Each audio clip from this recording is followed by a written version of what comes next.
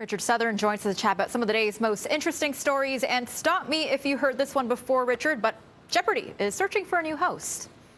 What a mess this is, eh? Right, yeah.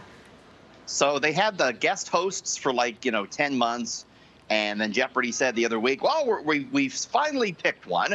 And it was Mike Richards, the executive producer, who was maybe among the most unpopular, I would hazard a guess at, as far as the guest hosts were concerned. But anyways, they settled on Mike Richards. But then allegations came to light that he had mistreated colleagues in the past. And then yesterday, some audio tape came out of his old podcasts in which he allegedly made derogatory remarks about different religions, about people receiving unemployment benefits, allegedly made sexist comments about women. Anyways, this morning, Richard says, I'm resigning as Jeopardy host. He only showed up for work one day as the host. They taped 5 episodes in one day. So I guess they're going to air. They haven't said. The game show is going back, Melissa, to rotating guest hosts. Richards will remain as the executive producer. Okay. Interesting. Me and Erica, we were on the air. We were trying to angle for this job. I thought they should give us a chance. We would have done a better job than Mr. Richards, I think. I think so. Maybe just send him over your resume. Yeah, either me or LeVar Burton. Either way, you know. You're a perfect pick. All good. Yes. Thank you. Now, hockey season is just around the corner, and that means that all those mascots will be back on the job very soon. Yeah, and they asked NHL fans just yesterday, hey, who's your favorite mascot? And guess who came out on top? Mr. Carlton the Bear. Isn't he cute? The cutest. Absolute cute. Look at that jersey. Just love it. Love it. He, of course, named Carlton after the, Carlton Street where the old Gardens was. Yeah, he came out on top. The second most popular mascot, Sabretooth, and this is the Buffalo Sabres mascot. Also pretty cute, right? Very approachable, very friendly. I do like him. Yeah, this is the number 3 favorite, Howler, the coyote from the Arizona Coyotes. Now, least favorite.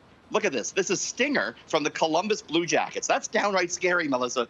Well, yeah, no, I totally understand why no one would like him, really. It's terrifying. He looks like a murder hornet. You don't want a murder hornet involved in your mascot. Look at that smile. Also ranking very low among mascots is the new City News mascot. Have you seen the new City News mascot? Well, look how handsome that one is. Don't humor me. We did a test thing on it, and it frightens children, apparently. We're going to have to revamp the City News mascot. Start from scratch on that one. I don't know. I kind of like it. He looks familiar. Makes me feel good. Gigantic head. He's a huge head. All right, now if robots ever take over the world, this one in this next story could be leading the charge.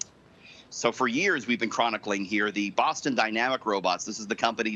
They've slowly gotten better at making robots. Here's their latest video. Look at this thing go. This is not CGI. This is a real deal robot navigating these surfaces, kind of almost doing like a parkour. Yeah. Does this freak you out, Melissa? Yeah, definitely. He looks huge, too.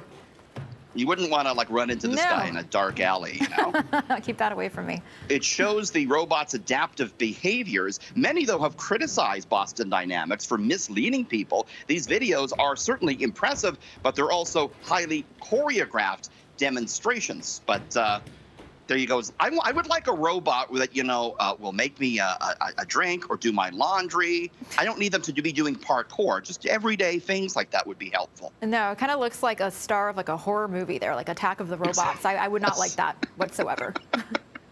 Coming to get us, they are. Yeah, I think so. Well, thanks so much, Richard, and have yourself a great weekend. Have a good weekend.